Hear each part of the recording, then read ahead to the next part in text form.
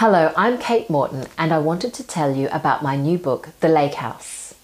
The story is about a little boy who goes missing from a grand country house on the night of a big Midsummer Eve party in 1933.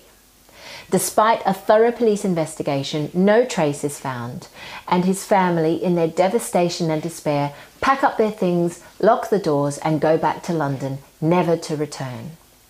It's filled with all my favourite things. There's a missing child, an abandoned house, beautiful settings and complex characters, all of whom nurse their own secrets.